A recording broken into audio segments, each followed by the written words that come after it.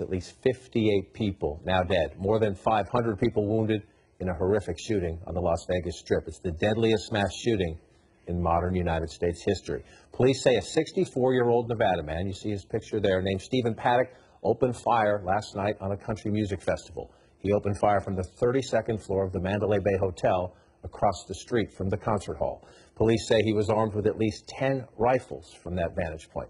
Country music star Jason Aldean was playing for thousands of fans, 22,000 fans, just after 10 p.m. last night, Sunday night, when the gunman began unloading hundreds of rounds into the crowd. A concertgoer captured the video of that moment. We need to warn you, of course, it's extremely upsetting, both to watch and to hear.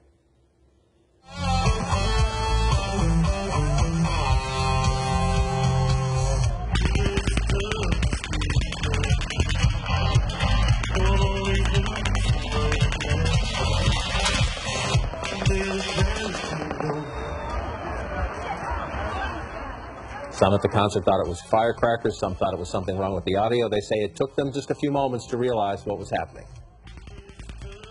And there was a sound like it was pyro misfiring. I was like, why is there pyrotechnics going off now?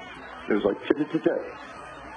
And then a few seconds later, it was and when it didn't stop, we all realized what was happening. And the sound, not only was it the sound, but it was also the shells that were actually coming down, bullets coming down on the deck of the stage.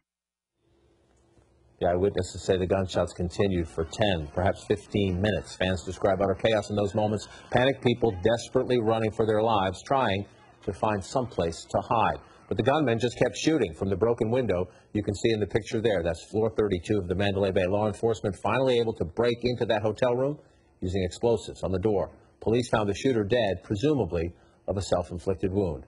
Police say they believe he was working alone. The FBI just moments ago saying no connection has been found between the gunman and any international terrorist group.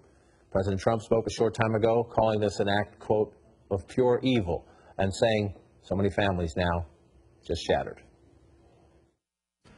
Hundreds of our fellow citizens are now mourning the sudden loss of a loved one, a parent, a child, a brother or sister. We cannot fathom their pain. We cannot imagine their loss.